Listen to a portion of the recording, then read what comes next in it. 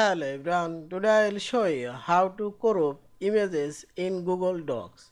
Open your Docs file, say Docs file. Now I will crop this image, select on this image. Here you will find this crop icon. Now select your crop area.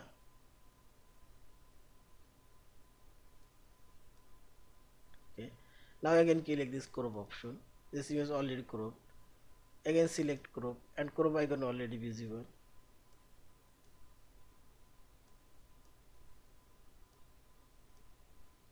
And select crop. This image already cropped and move here. Yeah, this is. Now I'll crop this image. Select crop.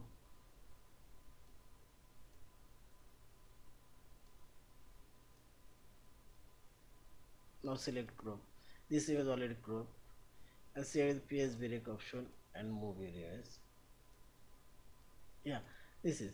In this way, you can crop all of these images from your docs file. Thank you for watching. Please subscribe, like, share, and comments.